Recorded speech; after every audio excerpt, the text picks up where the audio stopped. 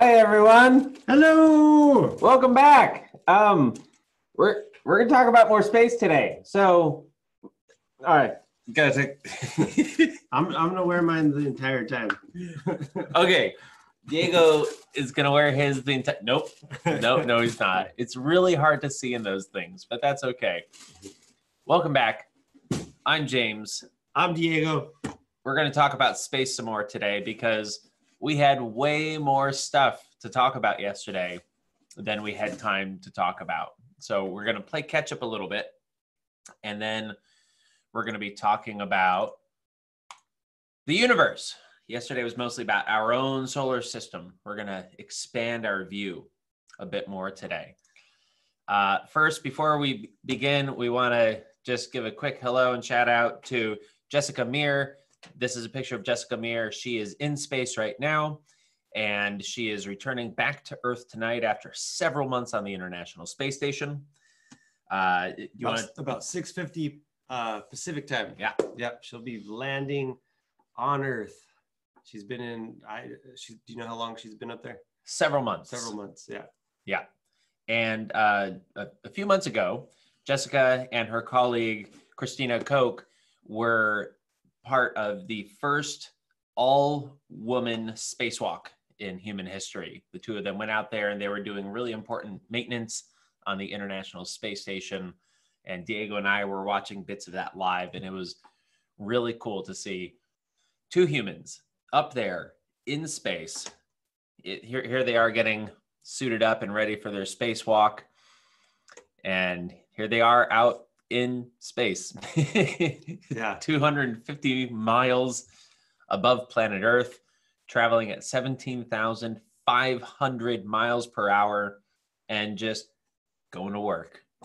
One of the things too, when you do a spacewalk, you have to have really strong grip strength because the inflated glove will just resist your hand all the time. So you'll see astronauts before they're the months before they're getting ready to do their spacewalk, they're squeezing different things. They have different exercise equipment going on.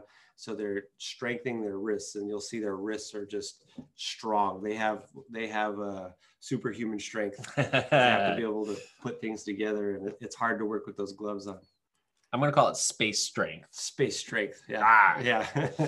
Okay. Looks like a bunch of you have found the Q&A box already. Hello to Oliver and Katya and Kanan and Julie. If I miss any of you, I apologize. We get thousands of entries into the Q&A box, and I try to get to as many of them as I can within the time. Hello, Ethan. Ethan and Anjali and Leah and Cyan. And Akanksha says she loves the hats. Thank you. We love them too. It's just really hard to see. And I don't know if you can hear me very well. Noah and Hartley and a bunch of other people. Hello, and welcome. All right. I know there's people here from New Jersey where we came by that New Jersey school a few months ago and we made space helmets like this. It was a ton of fun. Yeah, and we didn't get even a chance to talk about Jessica Meir. Pull that picture up again real quick. Yeah. Jessica Meir, her sister Becca, taught at Delphi Boston, which I think is really cool. Yeah. We have a lot of connections at the Delphi network through various people at JPL. We have, just a lot of people doing really cool stuff. And JPL is a part of NASA that helps design super cool robots and spaceships and things to go out and explore. It's awesome. Okay. Yesterday, I'm breathless already. Yeah, we could talk all day about this. I'm working on my space strength. Yesterday, we were talking about dwarf planets at the very end. And I had to end the broadcast right on time because we were going to have a fire drill yesterday. Right as we were ending, I didn't want to get interrupted and leave you all sitting here like, where did they go? So Pluto, as we discussed yesterday, it still exists. We just call it a dwarf planet now instead of a full planet because as you can see from this picture here, it's smaller than our moon. And there are several other objects in the solar system that are about the same size as it and that are smaller than our moon and that don't really fit the definition of planet as we understand it anymore. other dwarf planets in our solar system are Eris and Haumea and Makemake, all of which are out in the outer rim of our solar system, out past Neptune. One very astute viewer yesterday mentioned to me that I had said that Ceres was this dwarf planet over here to the right. That Ceres was in the Kuiper Belt, or in the Kuiper Belt out past Neptune. It's not. It's in the asteroid belt between Mars and Jupiter. Oh, wow. Thank you to that viewer. I didn't know that. I knew that, but I misspoke. Uh-huh. And I am always happy to be corrected. I don't mind being corrected, especially when I'm wrong. Yeah, it's really cool. Yeah. If we had a student who brought that in, that's awesome. Good job, and keep studying space. Right. So as we discussed yesterday, there's only 8 planets in our solar system. For now, maybe not, because here's the awesome thing about science, Diego. We're never done. We're never done learning. Stephen Hawking is one of the most famous scientists, one of the most famous astrophysicists, guy who studies space and physics and space ever.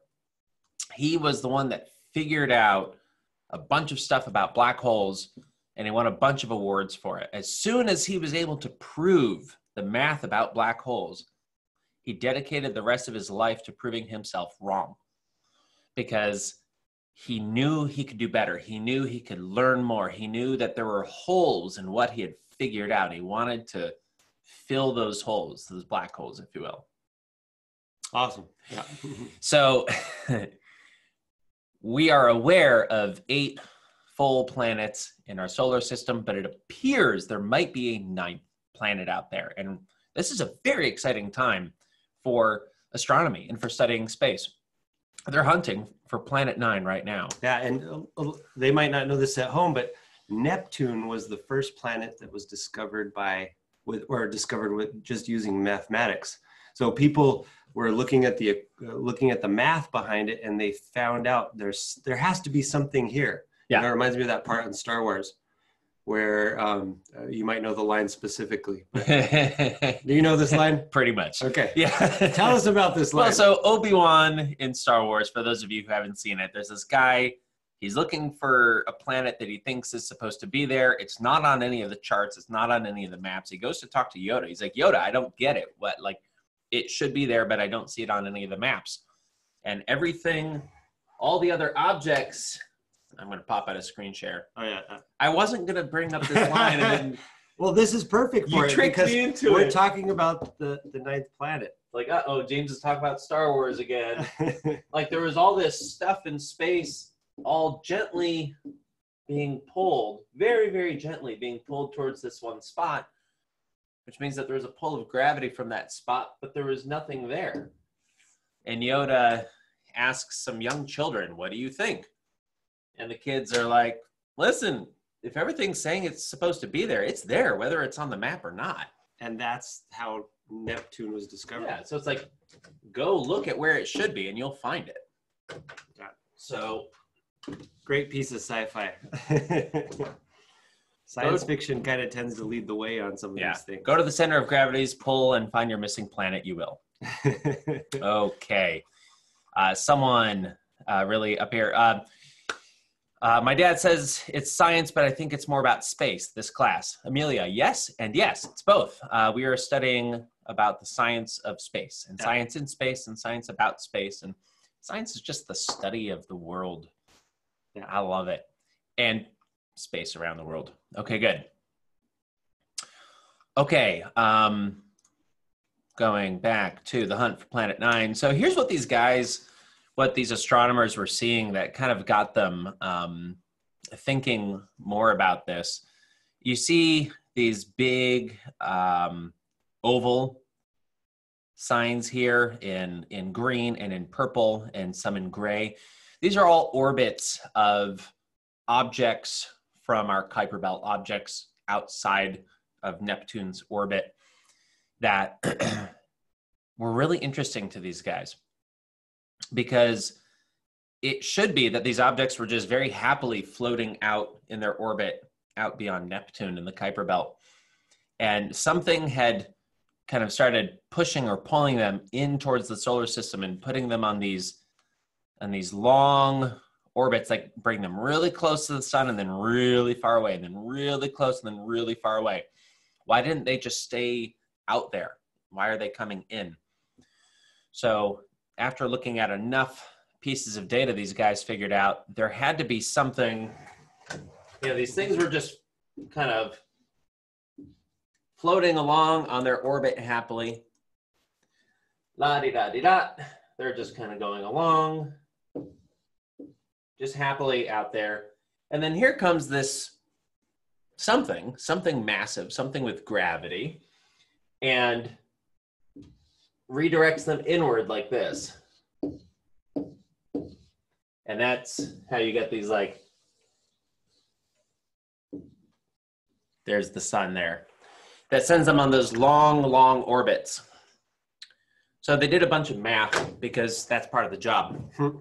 And they figured out, do you know what would perfectly explain this? What's up? If there was a 9th planet out there, and if it was roughly 5 times as massive as the Earth, if you put 5 Earths together and put them out on what they figured out this orbit probably was, and that's the yellow orbit right there, they're thinking that would perfectly explain this. Here is a picture, a drawing of what they think it might look like, about how big they think it might be, maybe a little bit smaller than Uranus or Neptune. I mean, it's a big thing out there. It's huge, way bigger than the Earth, but guess what? It's really dark out there. If we were to turn out the sun, we couldn't see. And this thing is way out there. If you go from the Earth, if you go from the sun to Neptune, and then you do that 10 more times, that's about where they think this thing is. Oh, wow. It's I way didn't realize the scale of that. Wow. Yeah. Very cool. Okay. I really wanted to talk about Planet 9.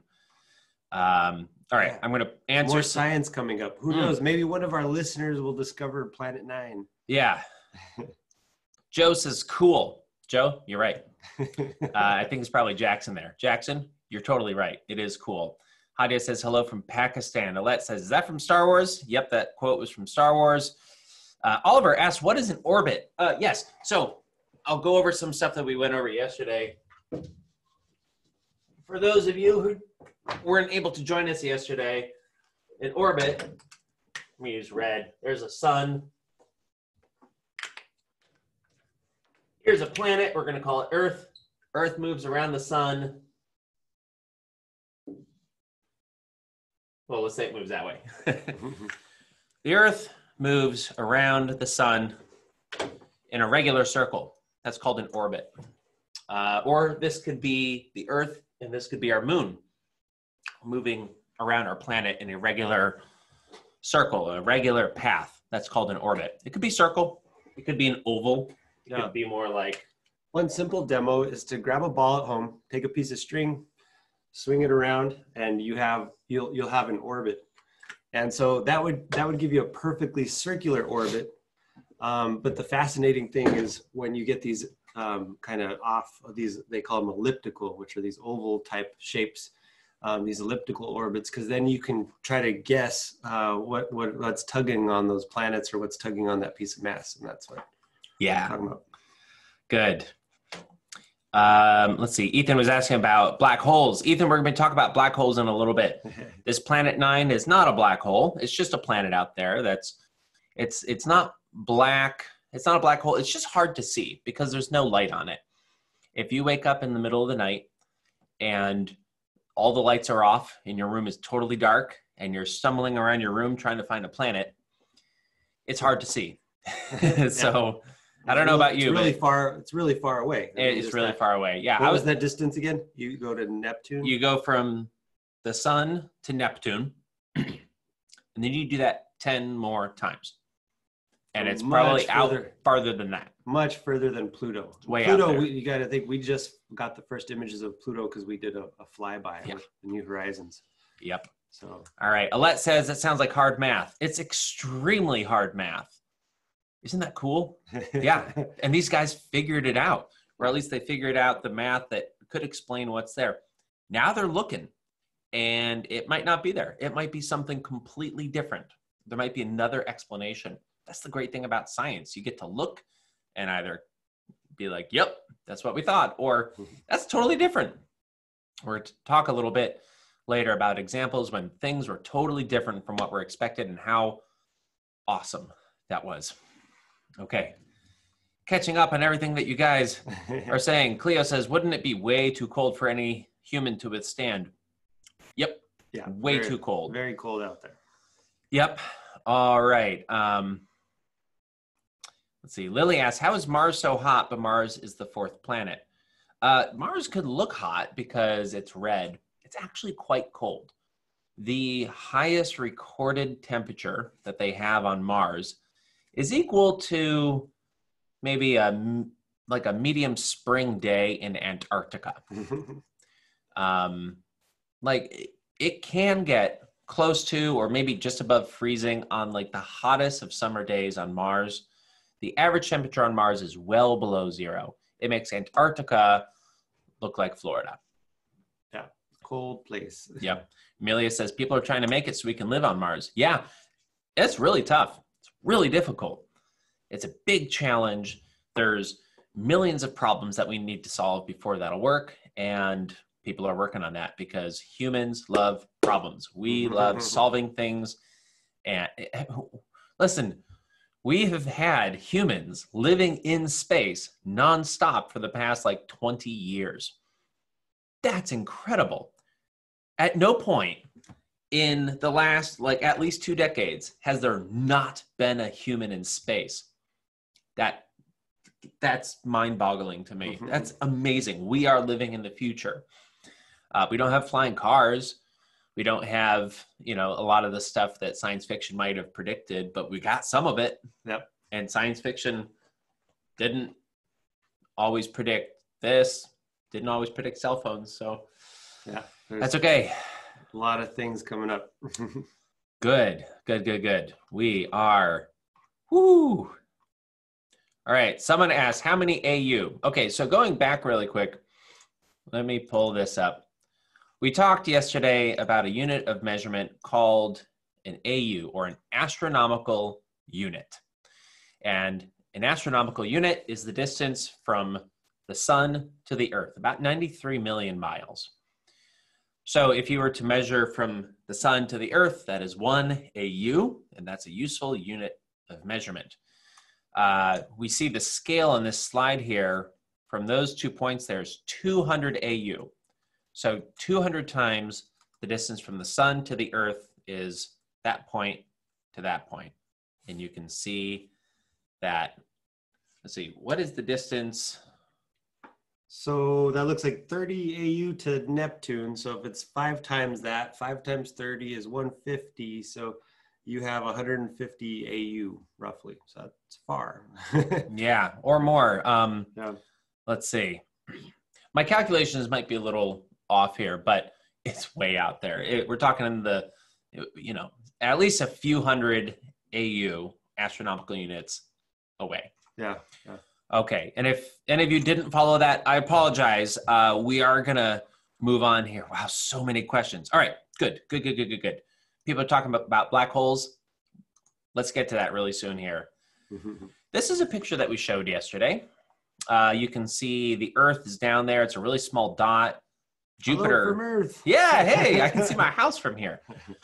There's Jupiter, which we thought was pretty big, and it is, but there's the sun. Look how big the sun is compared to Jupiter. Next slide. There's the sun. It's tiny compared to some other stars that we know about. Stars named Sirius and Pollux and Arcturus are huge compared to our sun. Okay, look at Arcturus here. See how big that is. I'm going to go to the next slide. There is Arcturus down there. It's very small compared to stars called Pixel. Pygel. Honestly, there's a little pop-up and it covered that. I can't see that word right now. Rigel. Aldebaran, Betelgeuse, and Antares are massive compared to Arcturus. I want to give a quick challenge out there. I want people to be able to find Polaris. Yes. That is a great star to find. You can look outside your window, often you can see it. Polaris is about 4.5 times greater than our sun, and it's visible in the northern hemisphere. Are you going to pull up the chart on how to find it? I'm going to draw it. Awesome. Okay. Yeah. I think, if you don't get anything from this, if you get nothing else, be able to find a star. I heard from someone is just like stars are so stable. They're like a really super stable part of life that people that were on the sea, they learned to navigate with them. And as we navigate this new, all the stuff that the coronavirus is creating and everything, you always have stars. I think it's kind of neat to be able to go look outside and just kind of go, there's my star. So this will help you get oriented. So James, How do they find Polaris? Or This is a basic constellation. A constellation is a group of stars that to humans appear to form a picture in the sky. This isn't a perfect drawing, but this is the Big Dipper, which is one of the easiest constellations to find in the sky, especially during the summer. And it's like 1, 2, 3, 4, 5. It's like 7 or 8 stars. I might have missed one in here, but the point is, it looks like a dipper. It looks like a scoop. And if you follow these 2 stars here, and you follow this line straight, it'll lead you right to a star. Yeah, you're a little but you could probably put it right at the, there you go. There we go. Follow those 2 stars straight, follow that line, and it will lead you to a star called Polaris. Yeah, so I want to challenge all the viewers out there. Let us know if you find Polaris in the next week or so. That is called the North Star. If you were to sit and stare at the night sky all night, every star in the sky would move. It would all move like this. One star doesn't move from how we see it, and that's Polaris. Everything moves around it, and that's awesome. Yeah. Very cool. Okay. Yeah. So let's get back to the slides with the stars and look how big those are. That's incredible. Where's our sun there? Isn't our universe amazing? Here, let me go back. Our sun is 1 pixel in there, and because I stole this from Google Images, it actually doesn't even show up there. Our sun is invisible compared to all these.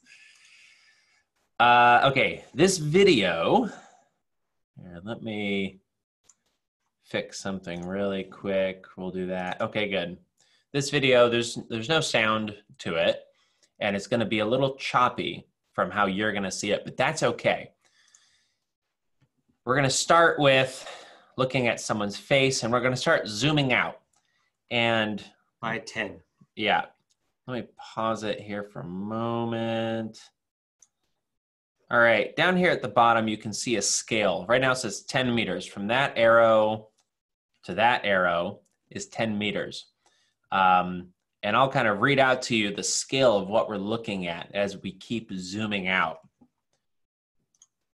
So there's the restaurant she's in. She's in the Google headquarters. And that's in Mountain View, California. And we keep zooming out, and there's the Bay Area in California. There's all the Western United States. There's North America.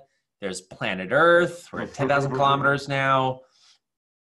Finally, there's the moon, 200,000 kilometers out. Now we're looking at millions of kilometers, tens of millions of kilometers. All right, finally, there's the rest of our inner solar system and the asteroid belt and Jupiter and Saturn and Neptune. And then there's the outer system. There's the Kuiper belt. New horizons, hello. There's some dwarf planets. There's something called the Oort cloud. It's just millions of comets floating around out there. We're now looking at the scale of 1 light year. Whoa. 10 light years. There's our closest stars, our closest neighbors, other stars around here. We're zooming out. We're looking at 10,000 light years across now. There's our galaxy. There's the Milky Way galaxy. We're zooming out now. There's other galaxies around us. Look at them. Satellite galaxies. We're just zooming out. I can't even keep up with this. Look, every point of light on there is a galaxy. Every 1 billion light years of light is a galaxy that we're looking at right now. And we're zooming in. All right. Local galaxy group, Milky Way galaxy. Here's our region of the galaxy. There's stars around us. We're zooming back into our solar system. Woo! 10 billion kilometers, 1 billion kilometers. There's Earth. I was trying to keep up with it all. I can't. And we zoom back in. Mountain View. And there is Luis, just kind of chilling. Oh man, that was a journey. That was intense, man. Whew. You okay, Diego? Yeah. All right. I think I need my space helmet for that. Man, yeah. Okay. I don't know about all of you. If you're like out of breath after that journey. Okay, good. Space is big. Stuff in space is massive. It's so cool. How many stars are in our Milky Way galaxy, Diego? I don't know. I left the slide up, didn't I? Huh? Oh, right there. I meant to ask you. 100. I meant to hide it from him and ask him. 100 to 300 billion stars. Wow, how did you know that? This slide is very useful. Gosh, yeah. Yeah. 100, 300 billion. And then as we saw when we zoomed out in that video, just endless points of light. There's 1 to 200 billion galaxies in the universe. Of what we can perceive. Of what we can perceive. Of what light has the possibility of coming in. So there's possibility. Yeah. Infinity is out there, possibly. And that's a big, big mind-boggling number. That's right. So as you can see on the slide here, I put the very scientific phrase for a very large number, like a lot. So that's like a lot of stars. Now, is our sun normal? Is our sun average? Or is our sun different and special or weird in some way? This is a great graphic. I love this. You can see this line right here going across the middle is stars that are the same size, the same radius, the distance across as our sun are on that line. Lower than that, the stars are smaller. Higher than that, the stars are bigger. And you can see most stars fall in this one kind of highway right here. Now, the bottom, let's see, the bottom scale, the stars on the left of your screen, the blue ones, those are hotter. Like on the very left of this scale, it's 30,000 degrees. And on the right side, they're cooler. They're only like 2,000 or 2,500 degrees on the surface. And then the smaller ones are on the bottom, the larger ones are on top. So that's what we're looking at here. This main highway here, it's called main sequence. That's what they started calling it. It's a main sequence star. It's on the, pretty much every star fits in there. Not all of them, but a lot of them. Okay. We are going to catch up. Yes, good. Red is cool, blue is hot. April, you are absolutely correct. That is what we are looking at here. Rachel or River, one of you guys. Hi, guys. One of them asked, how is the sun so tiny? Well, it's not tiny to us, but compared to many other things in the universe, it is tiny because the universe is crazy. There's so much cool stuff happening that, our sun is small compared to some things, and it's absolutely massive compared to other things like us. So down here, you've got what are called white dwarfs. And these are stars, they're hotter than ours, but they're much, much smaller. And so we call them dwarfs because they're smaller than our own sun. We tend to compare things to us. We were talking about some other stars out here earlier, like there's Betelgeuse and Aldebaran and some of these other stars that we saw in earlier slides that are way bigger than our own star. We looked up what is the biggest star in the entire universe that we know of right now. What's that big guy over there? It's called UY Scuti. I think that's a great name. I just like saying that, UY Scuti. It's like the sun's like scooting along in space. UY Scooty. It's kind of like you're wide, Scooty. So if I just picture this wide really planet, big, amazing, huge hulk of a star named Scooty, and I go, you wide, Scooty. Yep. And UY Scooty is 1,700 times wider than our sun. Say that again. It is 1,700 times greater than our own sun. That's crazy. That's amazing. Our universe is an incredible place. All right. I'm going to leave that image up. I'm going to catch up with a few questions. All right. Arjun asks, can you live on other planets that are not Earth? Thank you for that question. We're going to talk about that in a little bit. Right now, no. But possibly in the future, possibly. Yeah, it would take a lot of work, but yes, if we can get there, we're pretty sure that there are other planets in the universe that are pretty Earth-like, that are warm enough for us to live on, that have liquid water, that either have an atmosphere similar to ours or that we could make similar to ours. I mean, let's go back really quick. You know, there's hundreds of billions of stars in our galaxy alone, and there's hundreds of billions of galaxies in the universe. Let's assume that most stars have planets around them. Let's assume that most stars have several planets around them. That is billions and billions and billions and billions of planets. Just at some point, we're going to get lucky and find a planet that's similar to Earth. It's just math. It's just the odds of it. Yeah. It can't not. Yeah. I mean, it's pretty amazing odds that we have life on Earth, apparently. But, you know, it's a question that so many people at NASA are trying to answer. And it's really an underlying theme that drives people doing their work every day. Like they want to know, is there other things out there? Like people are trying to figure out our place in the cosmos. It's really amazing. It's really incredible. Hadia asks, are all stars hot? Yes. The thing that makes a star is that it is generating heat. It's generating light. It's generating this energy. And some stars are super bright, super, super bright. And some are not. Like this one that we're looking at right here. This is not a picture of an actual star. This is an artist that made a drawing of what we call a brown dwarf. We talked about white dwarfs back a couple slides ago. Down here, these are bright, they're hot, they're small, they're smaller than our own planet. Brown dwarfs, they're smaller than our own sun. Brown dwarfs are smaller than our own sun, but they're not very bright, so we call them brown. And Ron Beer asks, are gas giants a type of failed star? I wouldn't call it a failed star, but kind of, yeah. Anything that's small enough is a failed star because it didn't get big enough to start generating the light and heat that it does. One thing I like to bring up with my students is things that we don't know. Because when I tell students about things that we don't know, it gets them interested. It makes them want to answer those questions.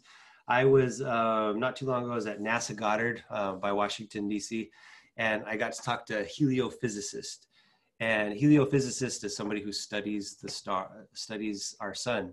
And they're really interested in, like, they can't solve this riddle with any kind of a theory that makes sense. And so what they're trying to solve and they don't know is, why is it that when you get closer to it, like the surface of the sun is cooler than the outside of the sun? Yeah. James, go ahead. I got him going on a picture. Uh-oh, watch out. So the question is, why, how do you explain this with the physics and with the math of why it's cooler on the inside than it is on the outside? And they don't have an answer for that. So, if you're interested in this topic, this will teach you a lot about heliophysics as you try to answer that. There's a place called the NOAA lab where they stare at the sun all day. This is in Boulder. I mean, not directly at the sun with our own eyes. Don't stare directly at the sun. But you go into their lab and they have this giant room and they have these screens on the wall and they're just direct observations of the sun, because the sun and how it flares is a big factor in our weather on Earth. And there's still so many things that we're trying to understand and how that works. So many. Yeah, there's a lot of unknowns there. So if this is our sun, and this is the surface of our sun, the surface is about 3,500 degrees Celsius. Can you look that up real quick? Because I just pulled that number from memory. Okay. I want to make sure I'm giving correct things. I think I'm in the right area. Surface. So let's pull that up in Celsius. So that's hang on a second. 5,000. I might be wrong here. That's about that would be 5,400. Good. I'm gonna go into Celsius. All right, so it's hotter than that. Let's call it about. Nope. Let's call it about 5,000. That's the right general area. The surface of the sun is ish 5,000 degrees. The area around the sun, the atmosphere around the sun, which is called the corona, is like 1,000,000 degrees Celsius. We don't know why that is. Why is it so much hotter off of the surface of the sun than on the surface of the sun? You would think the surface would be the hottest, but it's not. They have missions out there right now trying to answer that question. Yeah, and whoever can answer this with a solid explanation that has the math to back it up, you would win probably a Nobel Peace Prize. It's like in physics. Yeah. Yep. Good luck. Yes. Keep studying. Good. Now, somebody yesterday was asking about solar waves, and I promised we would talk about that. Think about Earth and how we have waves in the ocean and how we have earthquakes. The Earth is moving all the time in big and little ways. Same thing is happening on the sun. And the sun is not just a stable ball of burning gas. There are explosions and big shifts all the time. I mean, if it was the surface of a planet and you were standing on it, there would be vibrations and it would be bouncing and moving and jumping and exploding and coming back together, and like bits of it exploding off and then getting pulled back into it. So there's these waves of stuff happening on the sun. And there's also stuff coming off of the sun. It creates weather. It creates space wind, basically. And it's not wind like we feel on Earth with the air moving around us. It's wind in space created by these really high energy bits coming off of the sun. And you can, just like you can sail on the oceans of our planet by taking a boat out and putting up a sail and just letting the wind push you, there's stuff called solar sails where you're doing the exact same thing in space. It's like a ship in space. They should probably have a word for that. They should call it a spaceship. Okay. Thank you. Okay. Moving on. So that the Planetary Society launched the solar sail. Oh yeah. So that mission's going on right now. Yeah, it's up there. They have a test of this up in space right now, and they just opened up this huge sail. I mean, it's like massive, bigger than our school, and it just kind of catches the light rays from the sun. It gets pushed along. They want to see how fast they can get it going. It's really awesome. Yeah. Aubrey asks, "Are we going to talk about nebulas?" I promised yesterday we would. We're definitely going to talk about nebulas. Whoo, catching up. So many things, and we have about 5 minutes left. So we are going to plunge forward. I'll go back to screen share. We're going to talk a little bit about brown dwarfs. Okay, so here's a small star. Let's see, I have another picture here? No, okay. This needs to go away. There we go. There's a small star over there. This is smaller than our own star. There's Jupiter, and that's about what a brown dwarf would be like size-wise.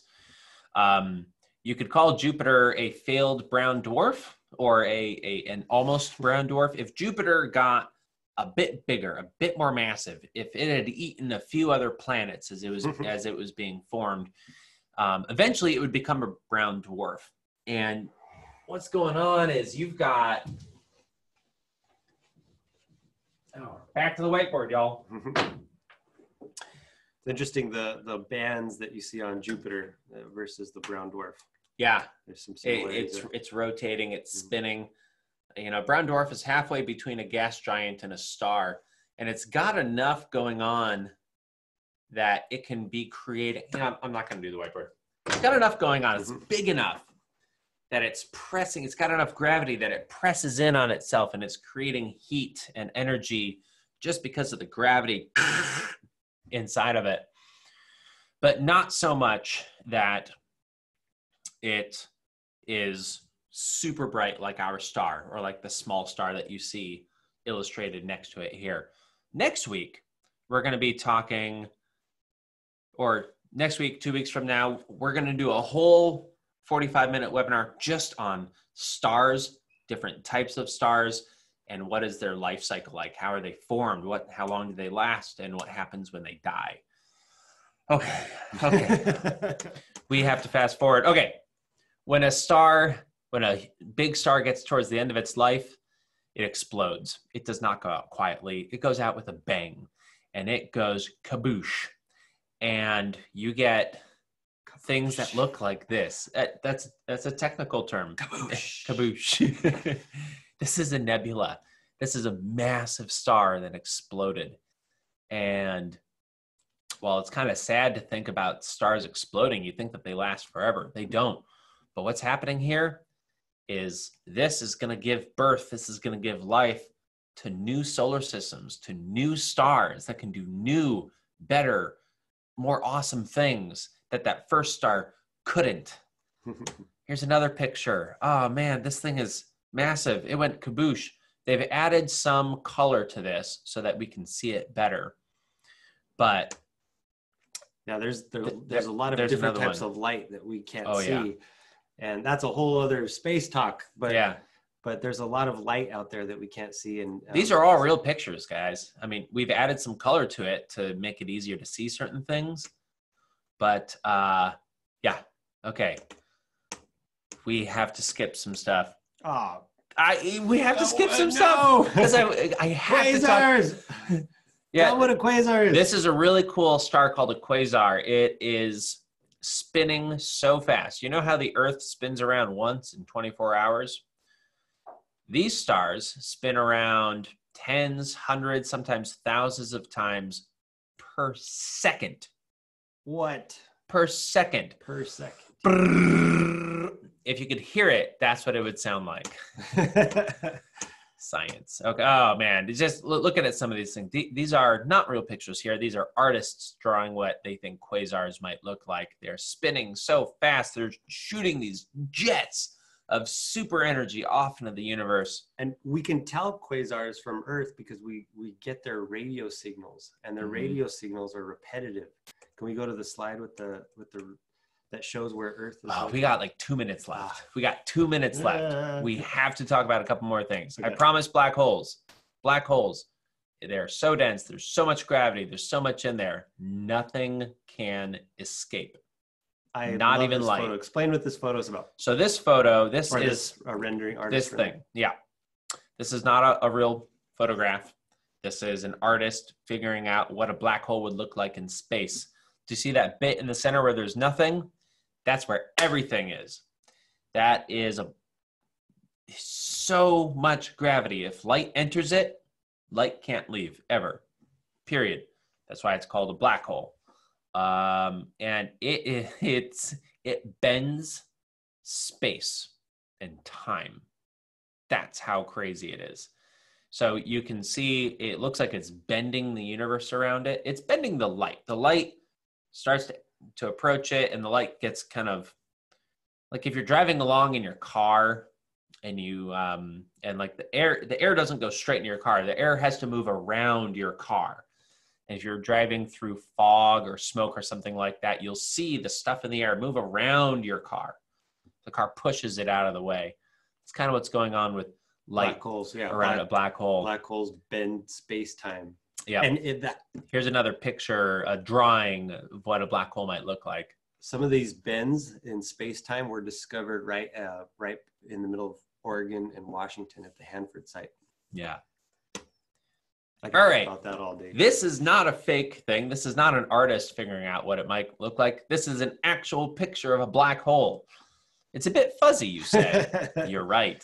It's really far away.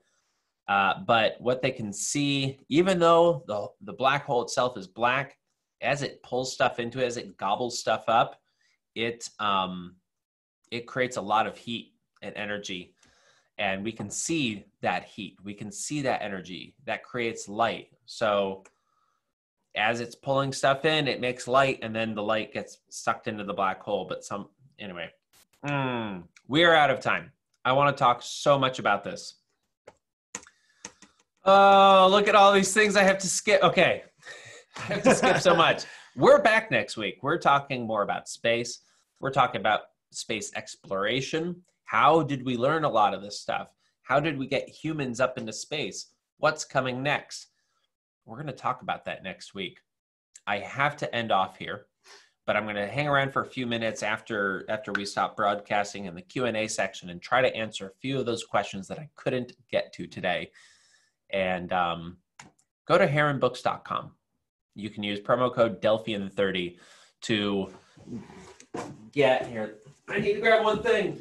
The math curriculum is fantastic. And I think that's one of the things that throws students off the most while they're trying to pursue degrees in science, math. They have problems with math. So we got your math covered. Yes.